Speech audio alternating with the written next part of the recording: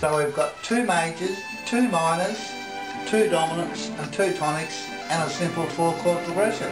And that's how I think of things as a keyboard player, as a chord player.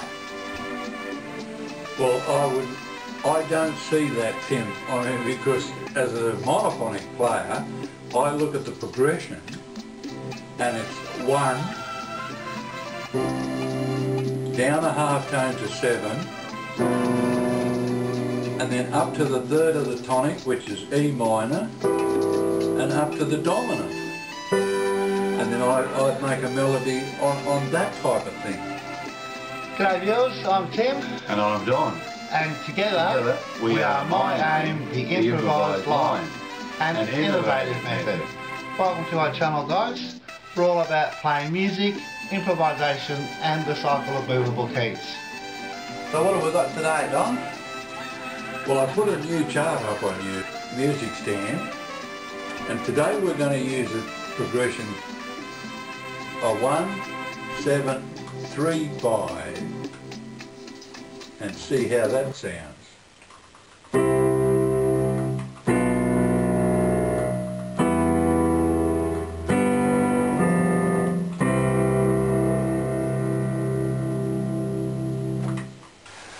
So what's interesting about this chord progression is we've got 2 major chords, C and G, and we've got 2 minor chords, or a diminished, which is a minor chord, B diminished, and E minor.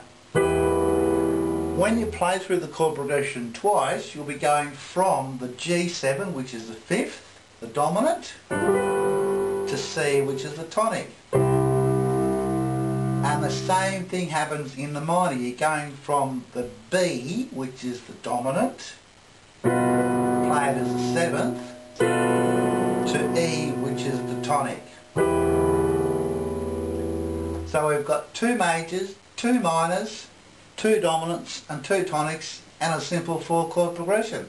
And that's how I think of things as a keyboard player, as a chord player.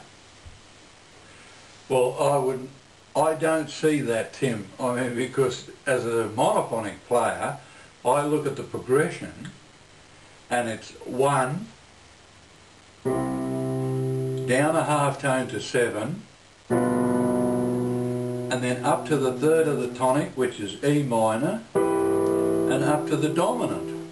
And then I'd make a melody on that type of thing. So we're thinking along 2, and when they come together, that's what causes improvisation. So as a monophonic player, what you're saying is you're going to take the naming note, the tonic note of each chord, and you're going to make a melody out of that. That's the way when I see progression, I look at the direction I can make a line. So if you played the first notes of each chord in the progression, see what they sound like, Tim. Now if you move that down and play it the same fingering in B, and then move it up to E,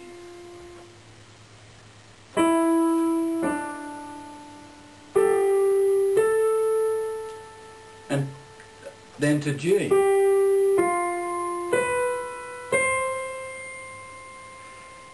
Now you can see the melody line moving up and down, and then you try to make a melody out of that.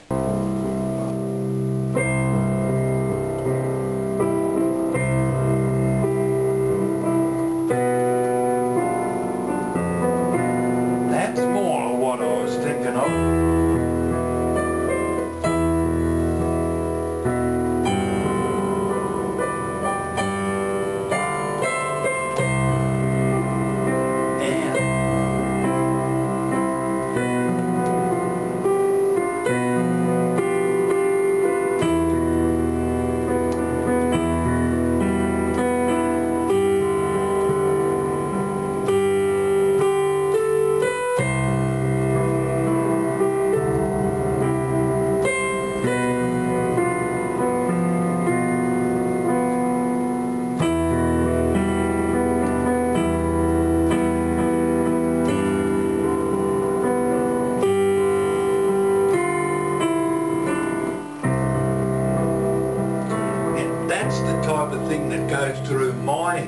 is just by taking the first notes of each chord and just play those notes. Can you make a tune out of that? And I think you can, because that gives you the flow of a melody. Whereas as a polyphonic player, as a chord player, I see the whole chord and decide what I'm going to play.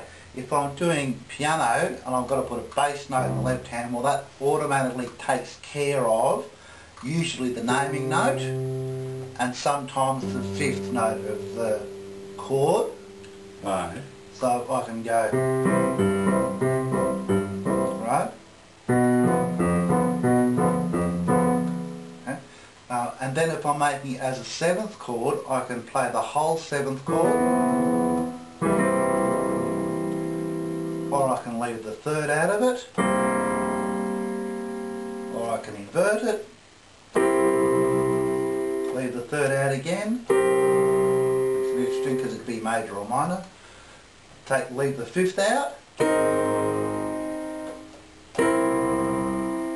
I can't think like that, Tim. So I've got to think, that's how I'm thinking. And then, because I'm trying to make up a melody, I've got to then put all of that together. So if I'm playing a bass note, we do just a simple ballad.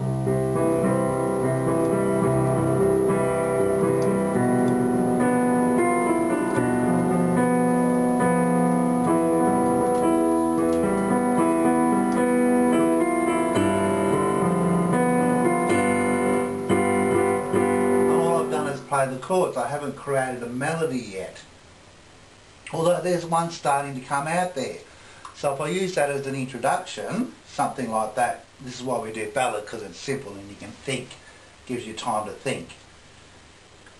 So simple ballad bass line is 1, 5 and then the octave, and you can play it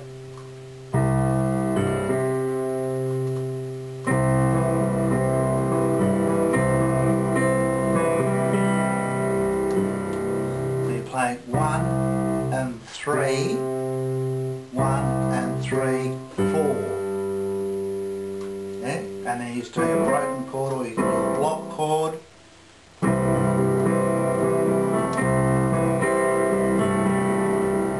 And by playing the fifth, it helps to lead into the next chord in the left hand, which will be B diminished. And the seventh, because that makes it the dominant, and it leads nicely into the E minor.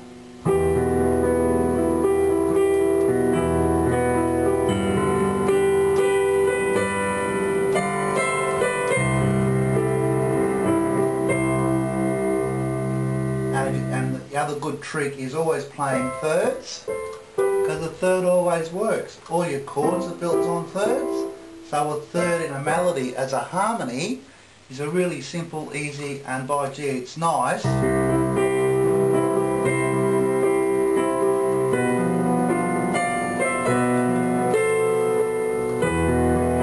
back to a single note. Emphasise the dominant. And to the tonic. So all of that's got to go through my head when I'm making improvisation. Your chord, your bass line and the tune. Well, it's a completely different world, isn't it? You know, I mean, as a monophonic player, I've just constructed a single line. A single line. That's all you can do on a trumpet. It's just a trumpet, a saxophone or whatever. It's just blow a single note. Yeah. So we'll stick to the same formula, using a chord for 2 bars. And I'll play it through twice for 16 bars. Oh right, okay. And in an easy ballad style, just make a tune up as we go.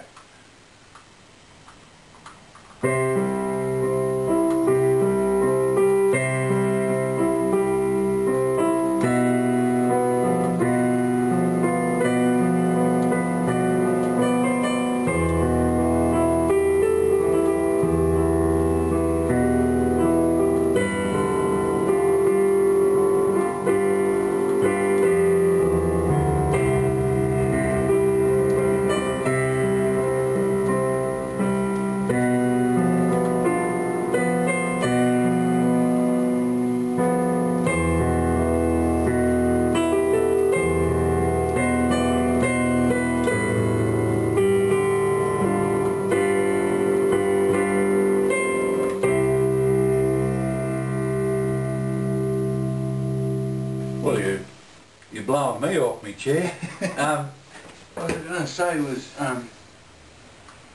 oh, I hope that helps. Yeah, so that's a bit of a guide as to what goes through. That's why when we do these videos we play the chords, you can hear it, and we always do a ballad improvisation because then you can hear the chord progression, you can pick up a little bit of a melody that might be coming through from the inversions of the chords that you're using, and then you can play around with that on the second time through.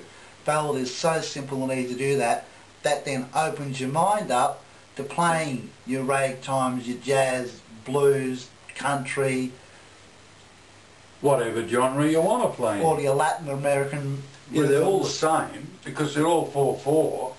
Yeah, or even if you want to convert it to a waltz.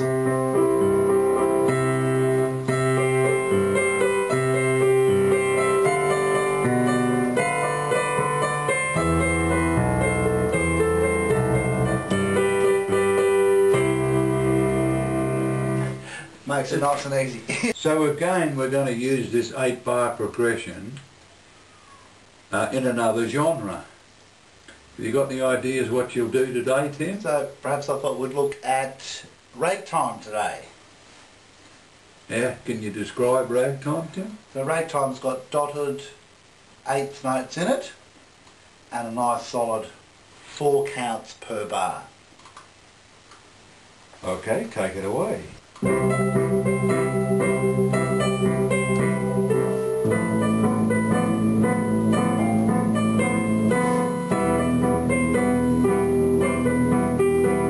you haven't already, please make sure you improvate your way down to the subscribe button, give us a big thumbs up and comment on this video. If you have any other questions, you can post them below or contact us via our website at miAim.com.au. Thanks very much for watching miAim, the improvised line, an innovative method, and we'll catch you guys next week with more music information. See ya! And they're all transposable, like you just make up a little theme of 2 bars and then transcribe it into the next 2. Yeah. And I think that's enough for the moment, isn't it?